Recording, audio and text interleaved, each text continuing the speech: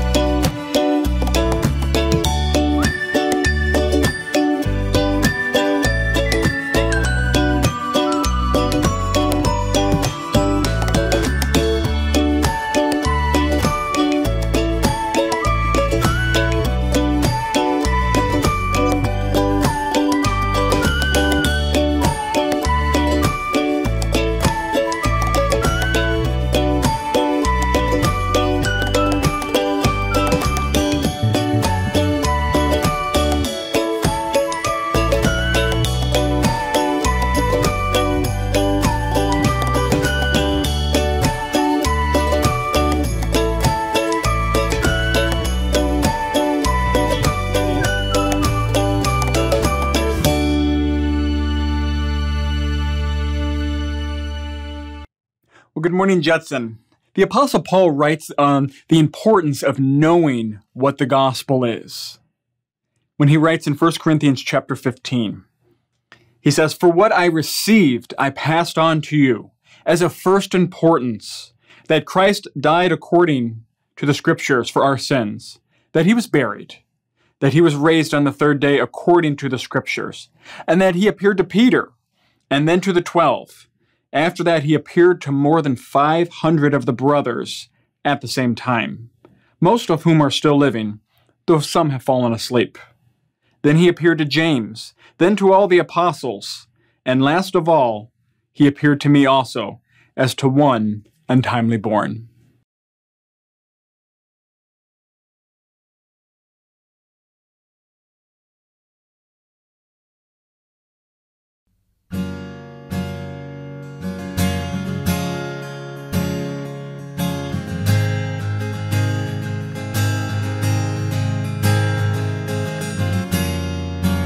I am surrounded on every side, can't see the light of day, but I am persuaded beyond all hope you won't let go of me. I stake my claim on every word you say, you will not be late. For I will sing through fire and thunder, 'cause you are on my side. I trust you with my life. I know my story, it isn't over. Even against all odds, you are a faithful God. You're faithful, God.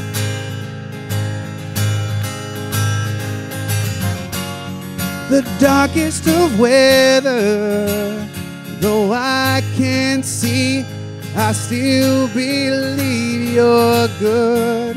So I'm moving forward through crashing waves. I know I'm safe with you. All my life, you hear my cry with every breath inside. For I will sing through fire and thunder, 'cause you are on my side. I trust you with my life. I know my story, it isn't over. Even against all odds, you are a faithful God. That's who you are. You are a faithful God. I am convinced that your promises will hold together, and I will dwell in the hope of your love forever. I am convinced that your promises will hold together, and I will dwell in your love. For I will sing through fire and thunder, 'cause you are on my side. I trust you with my life. I know my story, it isn't over. Even against all odds, you are a faithful God. You're faithful God. You are a faithful God. Good morning, Judson.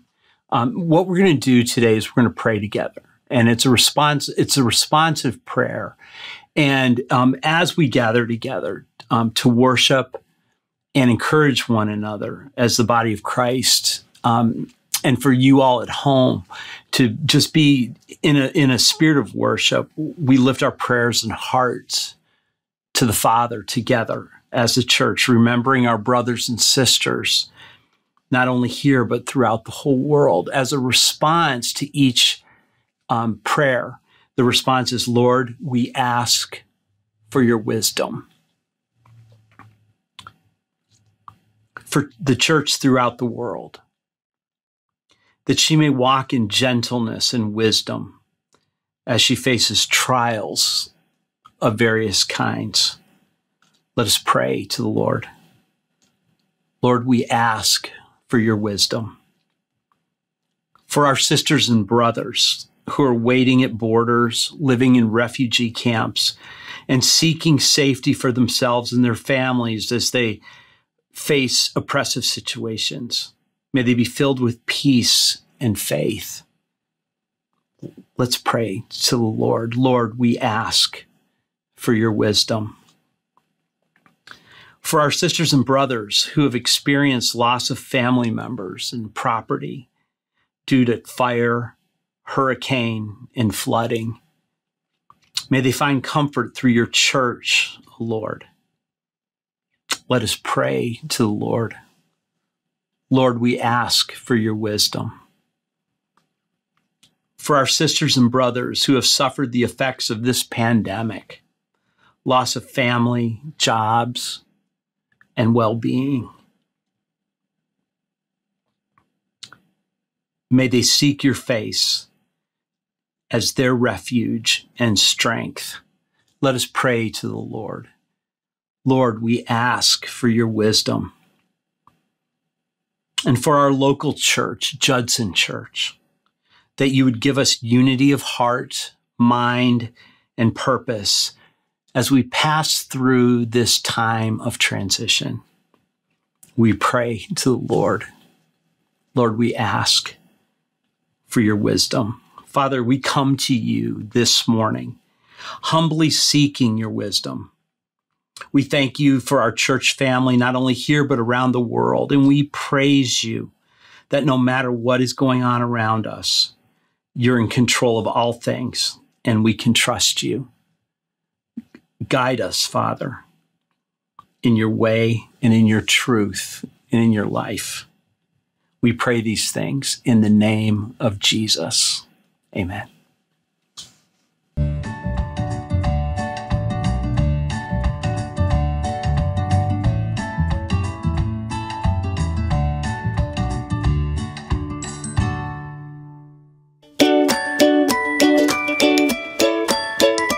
If I were to ask you what you were devoted to, how would you answer? The evidence pretty much speaks for itself. Some people are devoted to their jobs, haven't missed a day in years. Some are devoted to their spouse or kids, and they make great sacrifices for them.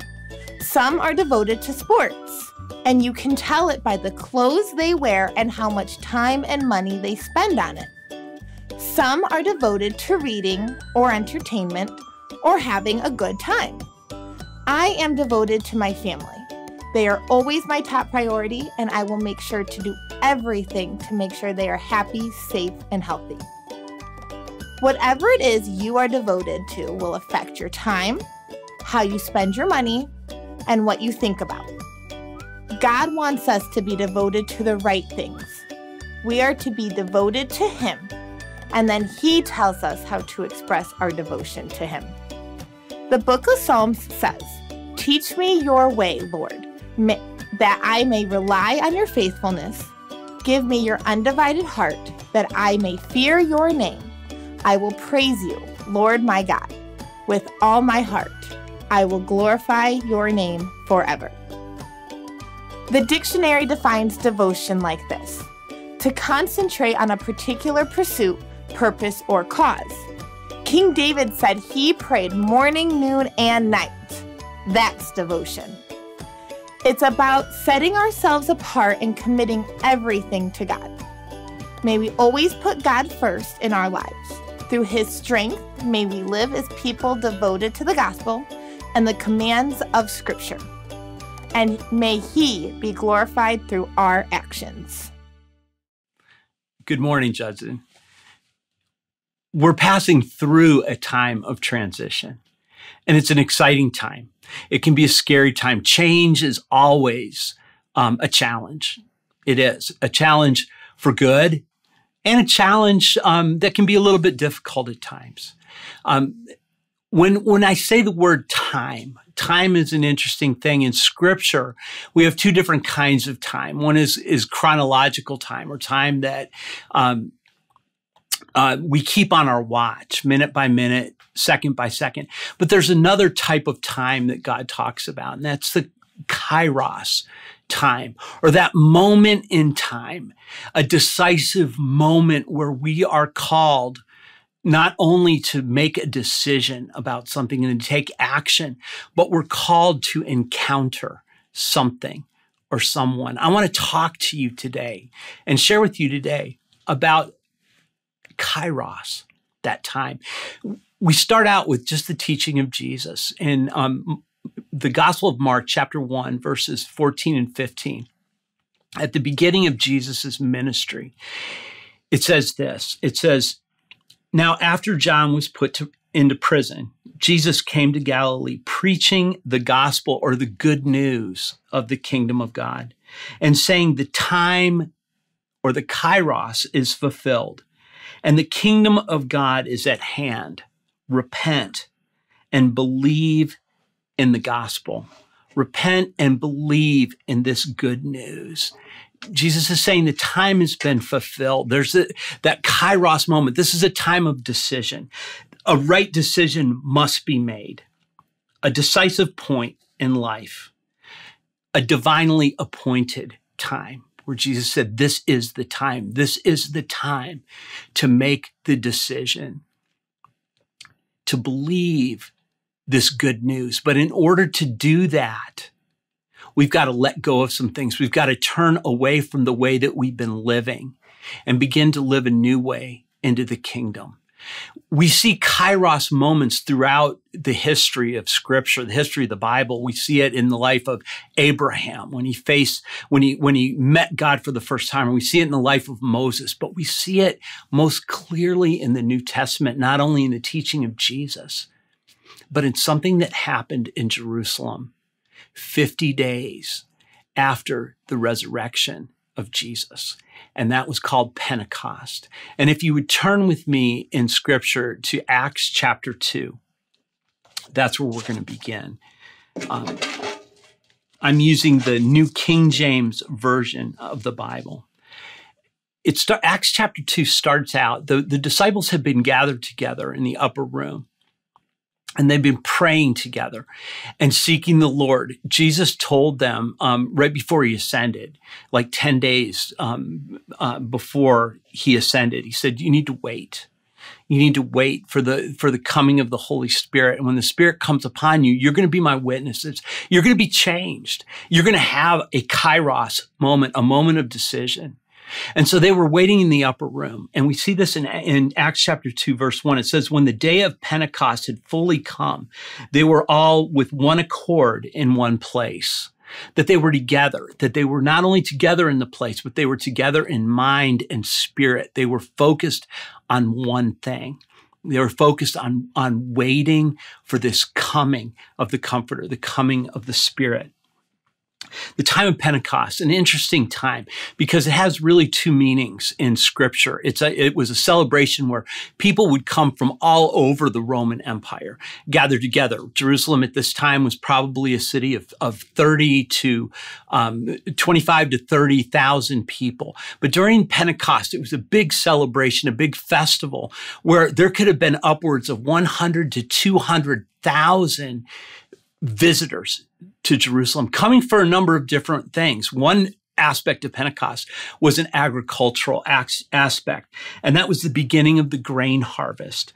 It was 50 days after Passover, or the Feast of Weeks. And so we have people gathering for that, but also there was a historical celebration that was looked at, and this was the giving of the law at Sinai. And people would come for that. And so you had people that were gathered together from all over the Roman Empire, not only Hebrews, but Greek-speaking Jews, and also people who were seeking God, coming together. You also had people coming to visit their families, just like any type of festival where people would come together. It was a great celebration, like our Thanksgiving, where people would come from all over the place to gather together in a family. And so Jerusalem was packed full of people during this time.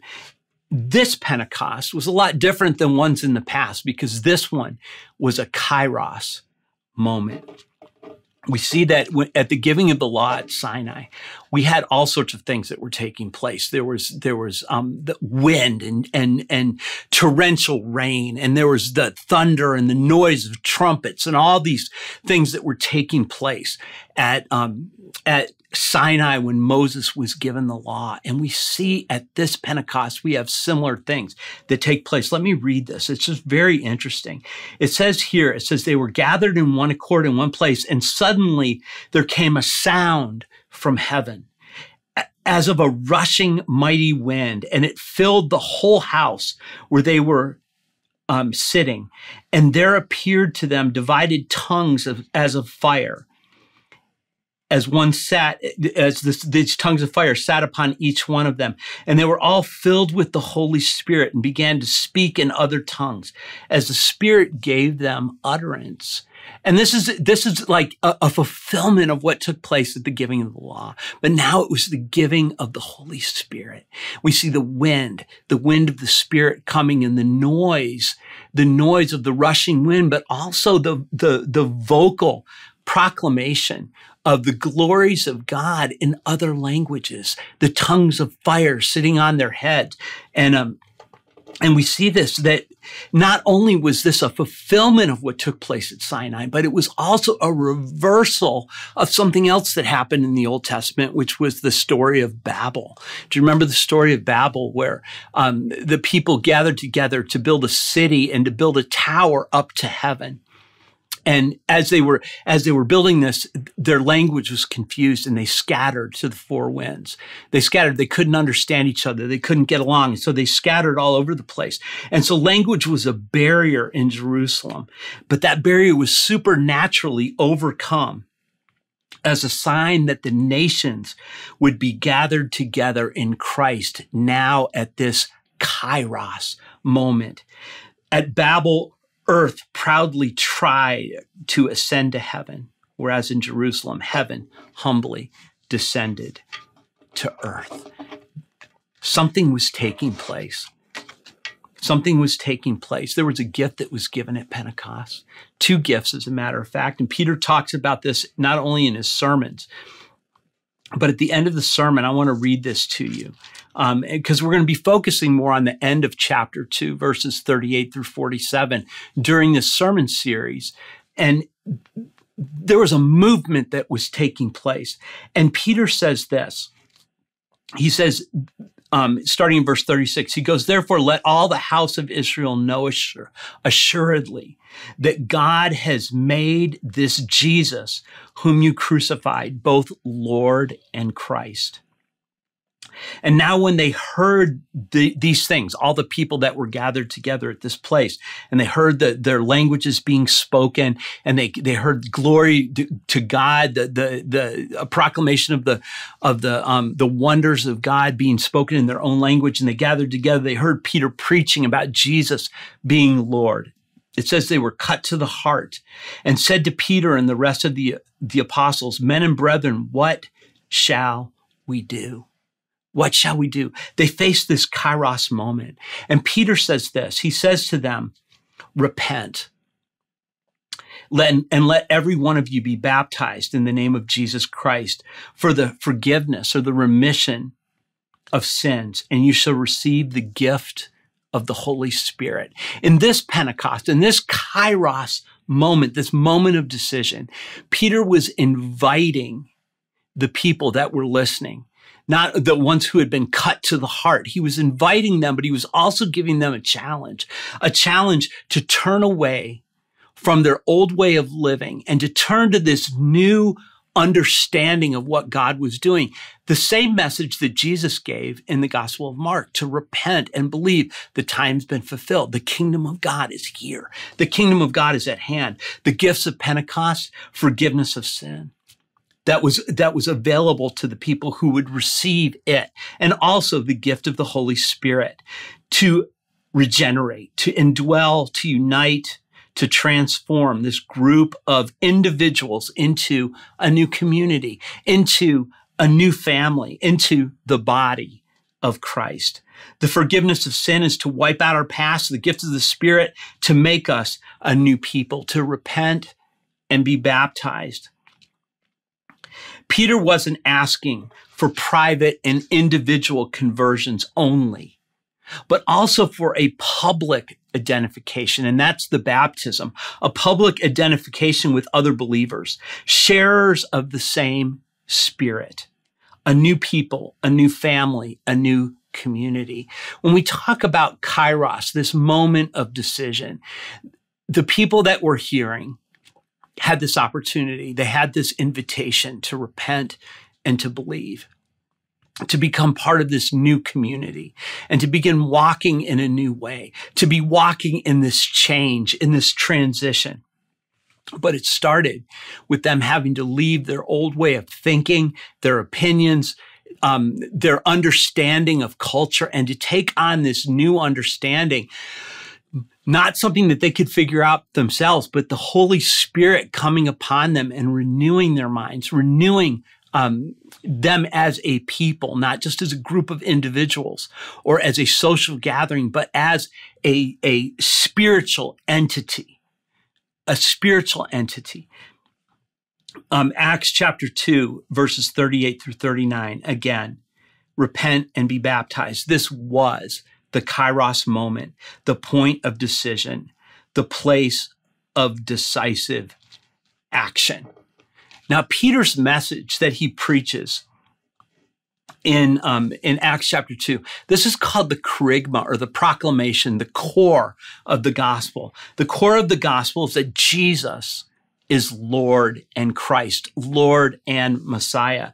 He who was born in our humanity, lived our life, died for our sins, rose from the dead, and ascended into heaven. This Jesus, Lord and Christ, now has sent his Spirit to his people to constitute them his body, his corporate expression, and to work out in them what he had won for them on the cross and in the resurrection. This is exciting because we talk about the charisma, this core of the gospel as the Jesus being Lord in Christ, but it was his incarnation. God became man so that we then could share in his life together. So we as the church become his incarnation here. We become his body, his corporate expression. And this is the beauty of the gospel, this new beginning, this new creation. There's a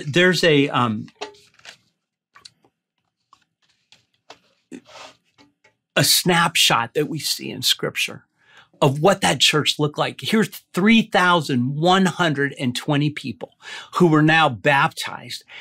What are they supposed to do? How are they supposed to live as believers?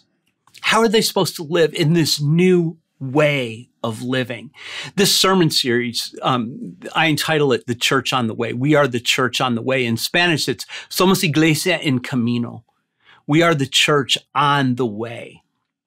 Because this is a church in movement. This is a church that has just begun and is growing and changing and moving with the Spirit of God. I want to read to you this snapshot of what the church looked like as they began. And this is in Acts chapter 2, starting in verse 42. And it says, those people, those 3,120, they committed steadfastly, or they devoted themselves to the apostles' teaching, to the fellowship and the breaking of bread and in prayer.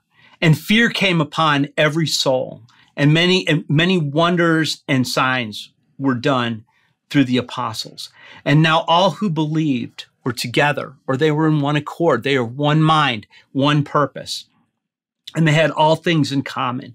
And they sold their possessions and goods and divided them among all as anyone had need. And so continuing daily with one accord, in one mind, with one purpose, in the temple and breaking bread from house to house, they ate their food with gladness and simplicity of heart, praising God and having favor with all the people. And the Lord added to the church daily those who were being saved. We see the church growing. We see the church living. We see the church moving. We see the church receiving and acting decisively in this kairos moment. They devoted themselves, and that's what it says. They devoted themselves, or they continued steadfastly. This word is so powerful because it means to attain oneself to give constant attention to. What are you devoted to? What are some things in your life, like right now? Think about the things that you're devoted to, the things that you give all your attention to, the things that you continue steadfastly in. You know, what are those things that you're devoted to? Well, the early church was devoted to the apostles' teaching. They were devoted to the fellowship, the breaking of bread, to prayer, for caring for each other, for evangelism. We're going to talk about that in the weeks to come. But more than that, there was a supreme devotion, and that started with encounter with the living God through the power of the Holy Spirit. Anthony Gillis, in a great book of church history called The People of God, says this. He says, the gospel is first and foremost a call to personal transformation in Christ. Jesus wasn't a social worker or just an example. He was a man who showed us that the human person is deeply flawed in its separation from God. He showed us that to overcome that separation, the human person must repent and believe, and then grow in awareness of what it means to be saved and redeemed by the God-man. And more than showing us such things, he accomplished this salvation and redemption. Jesus became for us the way. And so we are the church on the way. But we're also the church of the way, that we're the church of the Lord Jesus. Jesus became for us the way of our encounter with God, the means by which not only we become God conscious, or we start growing in the Lord, but we become God transformed. Jesus taught us what it meant to be fully human. And through the Spirit he sent to his church, he made it possible for us to become fully human. He made it possible for us to become the new person, the new humanity in Christ together. St. Francis of Assisi, who wrote back in the 1200s, said this, and it's just beautiful. He says, Christ, the gift of the Father's love, is the way to him, the truth into which the Holy Spirit leads us, and the life which he has come to give abundantly. When we think of being the church on the way to fulfilling the kingdom purposes that God has created us for together, when we think about being the church of the way, that we are the church of the Lord Jesus Christ, that he is our primary devotion, and that everything we do should start with that. We're the church on the way. We are the church of the way. I guess the question for me, for you today, for all of us, is, are we the church in the way? And that we could definitely be in the way of God's kingdom movement when we act separately, when we act as individualistically, when we don't continue steadfastly in the word of God, in the apostles' teaching, in the fellowship, in the breaking of bread and prayer. When we're not caring for each other and only thinking about our own needs, we can be the church in the way. During this time of transition for us, for the local expression of the church here on the corner of Infantry and Black Road, Judson Church, okay, we've got to make this decision. This is our Kairos moment. Are we going to be the church of the way? Are we going to be the church on the way? Or are we going to be the church in the way? And that's our call and our challenge today. I just want to end with this.